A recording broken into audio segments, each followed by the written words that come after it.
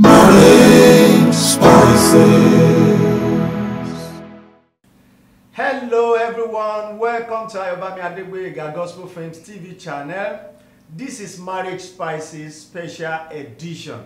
Today we are going to be discussing something special, something very interesting, something that is going to bless you as a married person and as a single. And what is it? Divorce. Wow. The rate at which we are experiencing divorce in our own days is alarming. As in, the statistics is going up day by day. What is the cause, or what are the causes? What are the way out of this pandemic? Should I say pandemic? Yeah. And today in the studio, I have amazing guests, two great women of God. One is representing a generation, and another one is representing another generation. By the time they introduce themselves, you will know what I am talking about. Let me start from my left. Mommy, can you please introduce yourself to our viewers at home? Mrs. Jacqueline Ejimofo is my name. All right, ma. How long have you been married? Been married since 1985. I'll be 36 years in marriage by the grace of God this year, November. Wow, wow, wow. 36 years in marriage. Oh my God.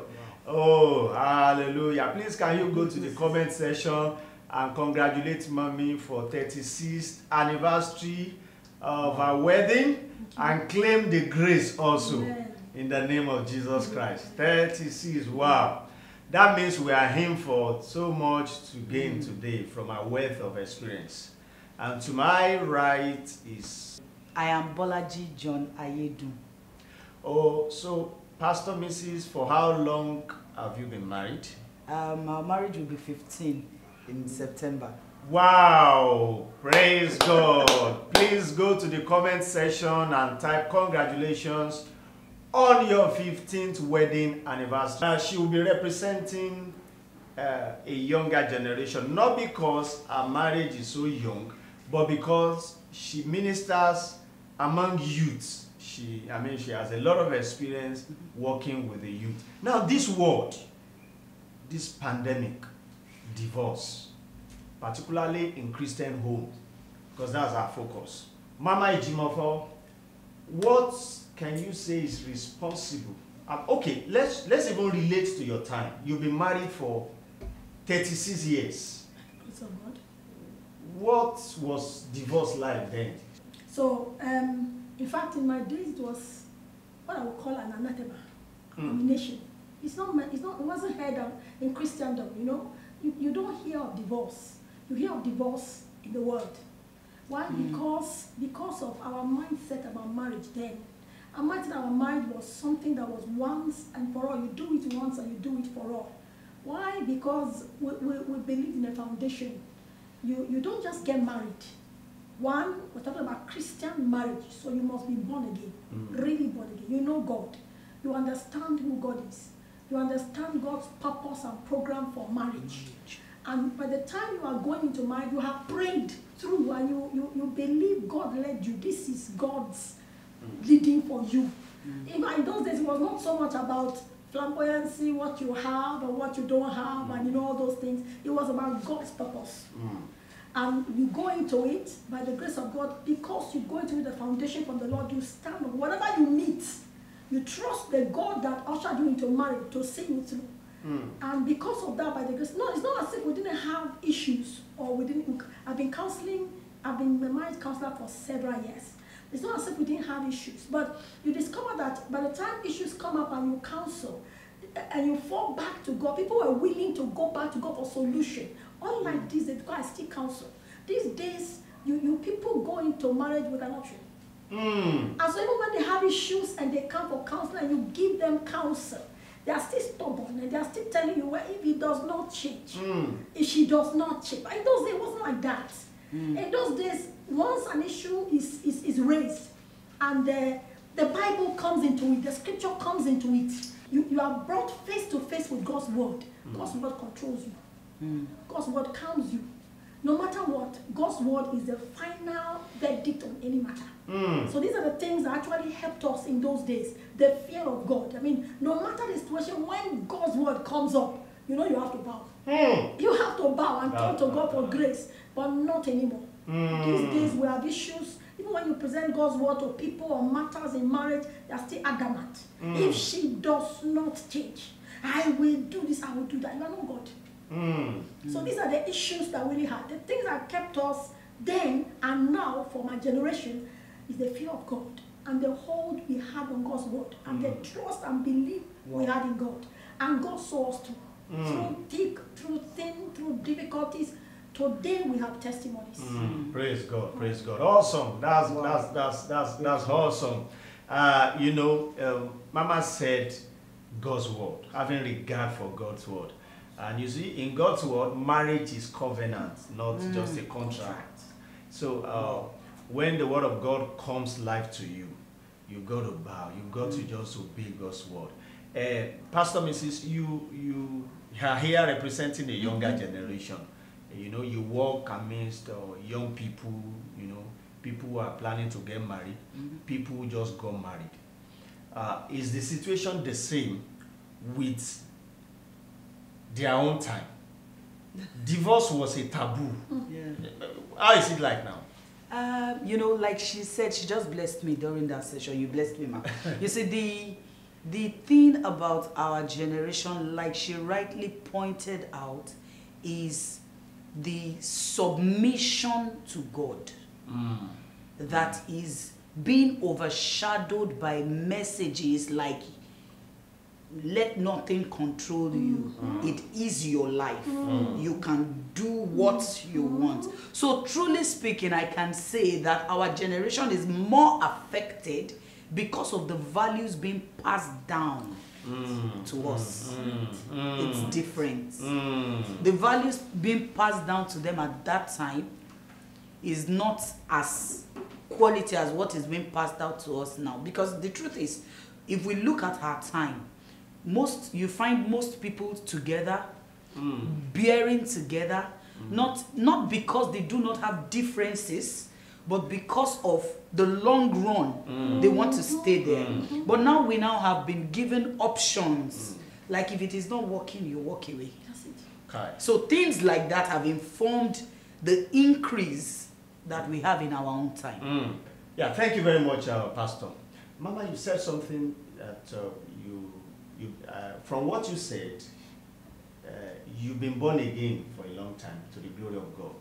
But we still have people in your class who were not born again as at the time they got married, and their marriage still worked.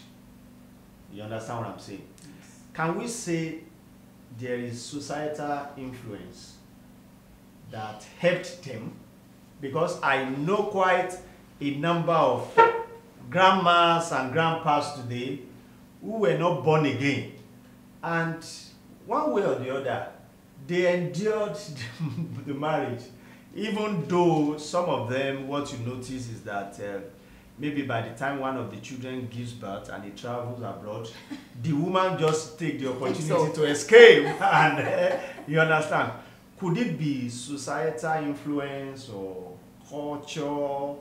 Or what do you have to say about that one? I think it has more to do with the values, like she said, that were inculcated into us at that time. At that time, whether, in fact, I could go back to even my own parents' time, where my parents were not really born again until later on in life. But my mother endured so much. She stayed for such a long time in my father's house as a wife. Eventually they actually separated, but they came back together in the long run. And the point is, the values taught then were that you are a woman. Once you marry, your husband is your husband, he's the head. When you get there, whatever you face, you live with it. Okay, Mama, if I may ask you, what was your mother's occupation then, and what was your father's occupation? Good. You see, that's where the issue came. My father was a professor. Oh. And my mother was equivalent to a doctor then. Wow. Equivalent to.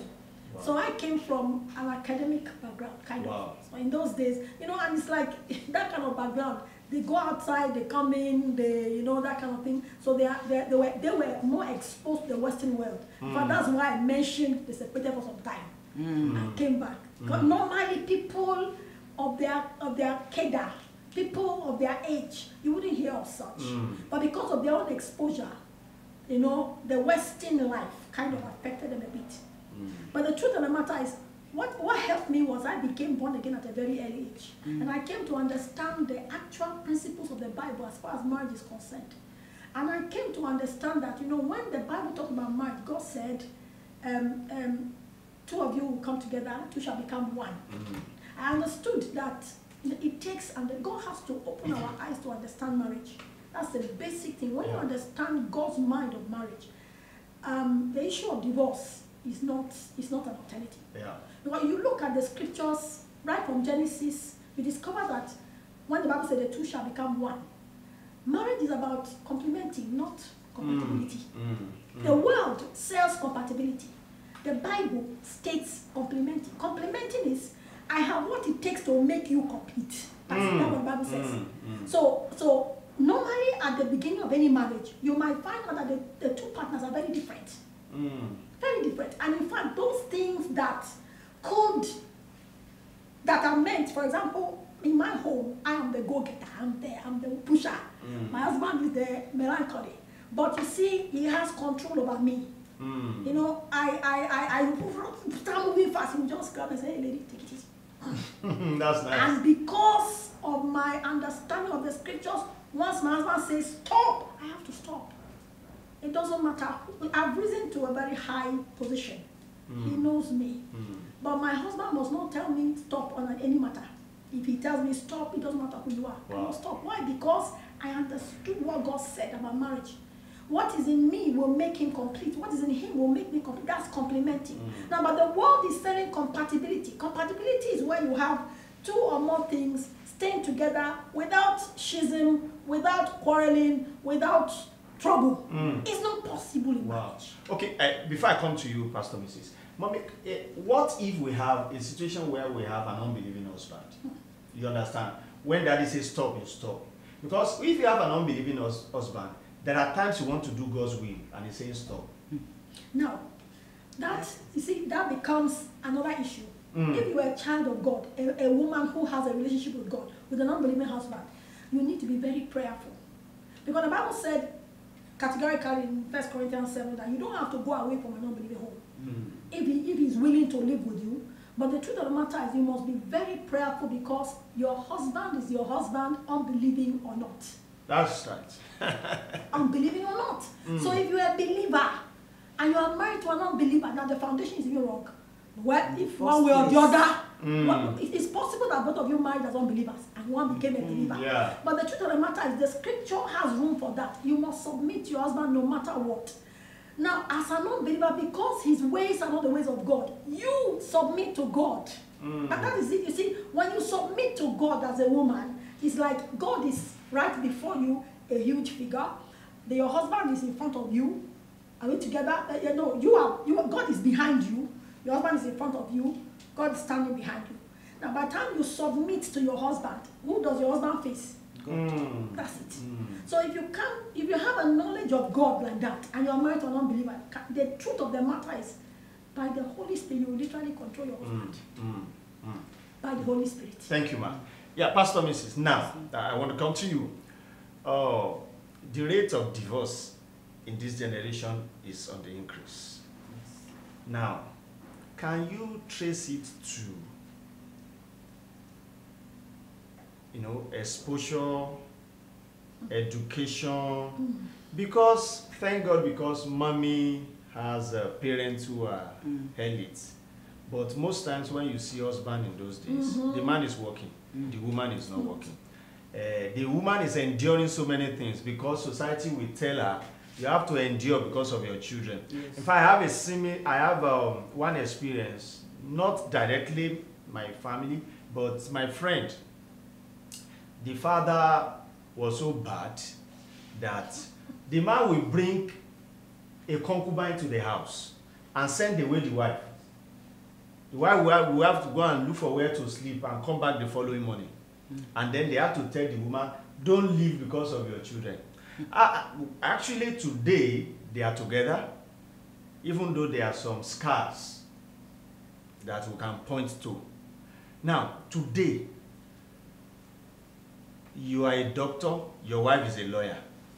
You are earning so amount of money, she's also earning so amount of you understand what I'm saying? And the society is also, particularly with due respect, the Western world, they are mentoring a lot of people now that marriage is not by force. If it's not working, it's a contract, you can just opt out. Can you say societal influence has effect on this issue we're talking about? Yes, societal influence does have a lot to play in it, but we must understand that the originator of a thing has a final say on that.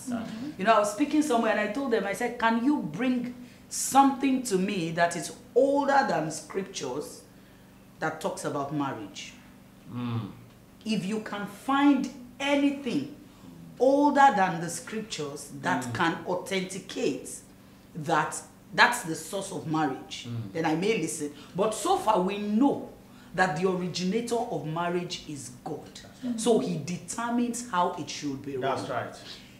Western culture is not the source of marriage. That's right. Social media is not the source of marriage. That's right. So, you know, if I cite this example, if you go to the store and you buy a Samsung television, you shouldn't read the manual of Panasonic to run your Samsung. So when you want to talk about marriage, it is important for us to know that there may be inputs from different places, but the final authority should be God.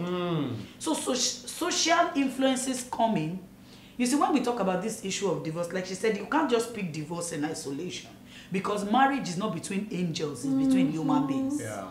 Now, and that's why human beings, I keep saying, human beings are not dropped. They come through families. So when we are talking about divorce, let's go to the roots.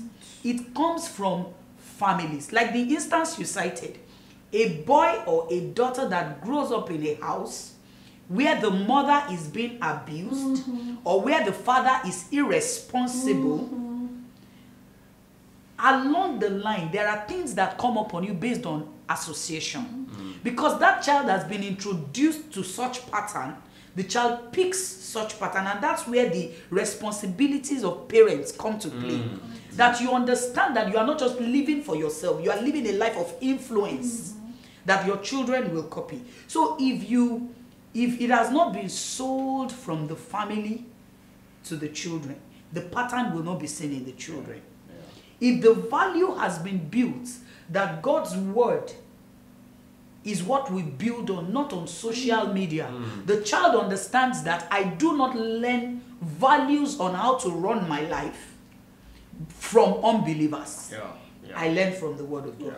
So that will also have a place. So if we are talking about divorce now, we are talking about the foundation. The Bible tells us that which one of you wanting to build a tower will not first sit down, that's the word, sit down and count the cost, whether he has sufficient to build, lest he is not able to finish and then people. So that thing, it should start from the foundation. What is the source of your knowledge on marriage? Because that source will determine what you want to give to it, how much of yourself you are willing to put into it.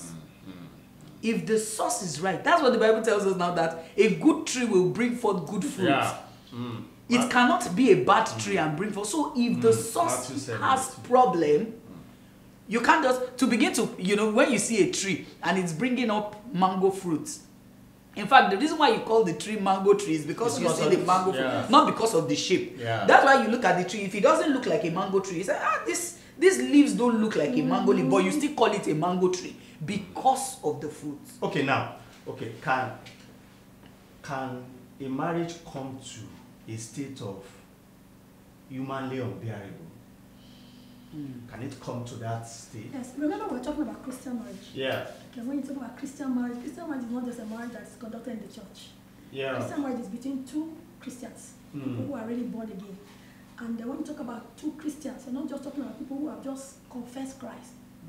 When you say, I receive Jesus as my Lord and personal Savior, the active word is my Lord and personal Savior. When you say someone is your Lord, is your God. Yes. Everything he says, you say yes, sir, to it. So when you say Christian marriage, you're talking about two people who have surrendered their lives to Christ. Not just received Christ, where most people are stopping today, but surrendered, and to the point where you say, God, I'm ready to go all the way. Now, it is very possible for a marriage to get to the point where it is physically unbearable. That's why we have abusive marriages today. Yes. And when we talk about divorce, the problem we have with divorce is, God said, I hate divorce. That's God's stand on divorce, Malachi chapter 2. God said, I hate divorce, and God cannot come today and love divorce. So divorce is for Christians. God did not give us the option of divorce. In Matthew 19, that scripture where people normally quote, when the disciples asked him, why is it that Moses, he said, in the beginning it was not so. He said, in the beginning it was one man, one wife, you live together. He said, but because of the hardness of your heart, you were stubborn. Moses had to find a way out.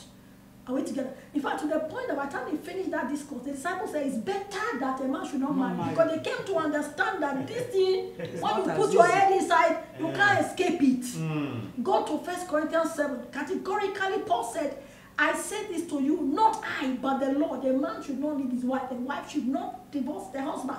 If she does, she should stay single till she reconciles. The issue is, That stay single. Mommy, sorry for cutting you. Are you now saying separation can come in? Because you see, I'm coming there. You see, that's why I said it is possible for a marriage to become unbearable. We have abusive marriages today. Now, it is possible for Christians to be asked to separate. If I have actually counseled people to live for some time, where you know that this is heading towards death. Are we together? That's right. You say, stay aside, but that, as far as God is concerned, is still not divorce. That's right. The problem is you cannot remarry, because the Bible calls everybody who divorces and remarries an adulterer. So you can't remarry. Even if situations become so tough that you have to move out, you have to stay aside. Before God, you are still one, you are still married. As far as God is concerned, the two shall become one. The law of God cannot separate you. And so even if you decide to stay apart, you cannot remarry. That's the issue. Are we together? Yeah. But yes, it is possible for a situation to come, particularly where they are backsliding. That could be, they don't fear God anymore. People have decided to go to the world, and people have beaten. We have heard so many cases. The lady who was killed by her husband, the husband, I think, is on death row. I don't know what that means. If she had, she was complaining. I don't know whether you know that story. She told the pastor, she told people this was happening. They kept told her, keep enduring, She ended her life. If somebody had told her, sister, step aside a little bit, you are not divorced, he's still your husband. But this house is not conducive, step aside. Probably should be alive today. So sincerely speaking, we should be wise. In today's generation, the devil is active. So you see a place where not everybody who says I'm a Christian is a Christian. People go to church, but are they really born again? That's the point. We have a lot of people go to church. That's the problem. In homes, when we go to church, we smile. Even pastors and we smile. Everybody thinks we are holy, but go and find out what's happening in the home. Where you discover that thing is becoming unbearable, a man will hold his wife and press her neck. That kind of thing. It's better to tell the lady, sister, with this situation, I think you separate a bit, let the air clear before you come back. But you cannot remarry, because as far as God is concerned, divorce does not stand. Thank you very much, Manu. Wow, it's been awesome. God's foundation stands sure. Yeah. Stands sure. And we can't just change it. Amen. Amen. So, Pastor, Mrs., because of time, we're rounding up now. What's your advice to young people out there? About the concept of marriage being a covenant or a contract. Because if you go into a marriage with either of the mindset, it will determine the ends. What's your counsel? the things I feel that our generation needs to know is that even among Christians, I mean particularly Christians, is that the fact that a marriage is prophesied does not mean it will work itself. Even prophecies are worked out. Marriage is work. No matter the revelation you see, you need to work your marriage. Yeah. Marriage is not a destination. Marriage is a journey. There is something about destination. It's that people settle. When you get to where you are going, you just settle. You feel there's nothing else for me to do. And that's where the pitfall is for some of the marriages we have. They've gotten married. They don't feel like there's anything they can do again. You're already my wife. You're already my husband. You hear women say, I can dress anyhow. Who is looking at me? The guy too is saying that, see, why do you need gift? Or the one I bought for you before we got married. So that is where the work comes in. You don't want to divorce. Although you are tongue-talking, you are believers, do the work. Be diligent. Your marriage is your business. The Bible says, seest thou a man diligent in his business. You know, that's, and then the issue of preparation. Please prepare before you go into marriage. Don't look at the anchor and the I love you, the lovey, the romance that other people are doing and just say you want to jump. Age is not a reason for marriage. So if you are going into marriage, prepare for it. I ask people, how many books have you read on marriage? As a guy, how many marriage meetings, seminars have you been to? Who are you accountable to? Who talks to you? Who do you listen to? Those are the things we need to get right. The mindset according to scriptures. How willing? You see, submitting, the Bible says submit. That scripture that people call that wives submit to your husbands. There's a verse preceding it. The first thing is submit yourselves one to another. Out of reverence. So it says wives submit yourself. So you must be willing to give it what it takes. Do not come into marriage with the mindset that if it's not working, I walk away. Put your mind that this thing is going to work and I'm going to give it what it takes, and then keep upgrading. The fact that you have read about marriage does not mean even in the marriage, you get to some things you need to upgrade. People in business do it. When they get to a point, they say, okay, this thing is not doing as we plan. They want to go and read up. So keep reading, keep upgrading, keep being accountable, keep learning. All right, on a final note now, I have a question for Mama. We have this Christian couple. Then the man started to misbehave. Then he went so fast and so bad that he left the house, go and marry another woman, settle down with that woman. Now, what is your advice for the woman that is left alone? Will you say that she should remain single? She should not move on with her life? Because I'm not just talking from the head. No. Yeah. I can even give you several other scenarios like that. Okay. But you see, the truth of the matter is the word of God cannot be broken. And it's just unfortunate that we have situations that go out of the norm. You know, out of the norm. Out of the ideal. If everything were ideal, it would be okay. But you know, the word of God stands in the midst of things that are not ideal and things that are ideal. That's the word of God. So I will advise the woman to stay by the word. What does the word say? The word of the word say, if she's truly a Christian, she should not give up on her husband. I will give you some true life stories. She should not give up, because Romans chapter 7 tells us something. Verse 1 to 3, that a woman whose husband is alive, he remains her husband as long as he's alive. Now the scripture does not say he remains her husband when they are living together or when they are apart. So as long as he is alive, I wish you could just even read that scripture. Romans chapter 7, the scripture says the woman is married to a man as long as he is alive. From verse 2, the Bible says, for the woman which hath an husband is bound by the law to her husband, so long as he liveth.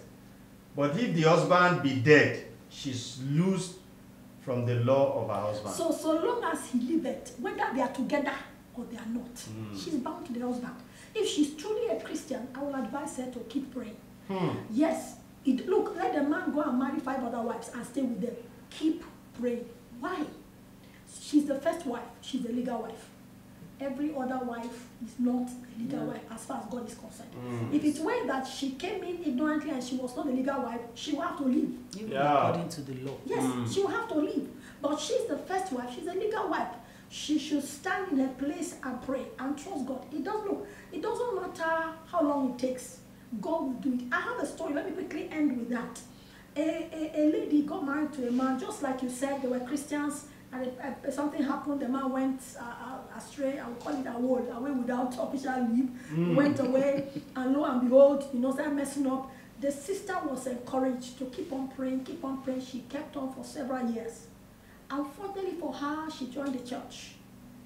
When she joined that church, the pastor said, "What are you waiting for? Fine girl like you. You can see your husband. Look, move on with your life. Move on with your life." And she had been praying. So lo and behold, there was a man in the church, a widower, elderly man. Go and keep Baba company. And so under pressure, the sister did. And she had first set of children with the man, twins. Immediately she had those twins. About a year later, the husband came back. He was born again. The Holy Ghost had touched him. He had repented. He came back and said, "Please, I'm sorry." He said, "I'm ready to adopt the children. Come back." But it was too late for her. The situation was such that if you leave Baba, you will die. You see, the truth of the matter is I would rather not get to heaven and find out that the action I took was wrong. I would rather get to heaven and find out that the action I took was in excess. Are we together? Right. And you didn't really need to go that far. But since you did it, no problem. So I would rather get to heaven and discover that I punished myself on earth and this I entered than to find out that the action I took on earth under the counsel of certain ministers was contrary to the scripture, because you won't get there. Yes. That's the problem. So I would advise that woman continue to pray. May I say, sir, marriage is not the final stop on earth. That's right. I'm telling you.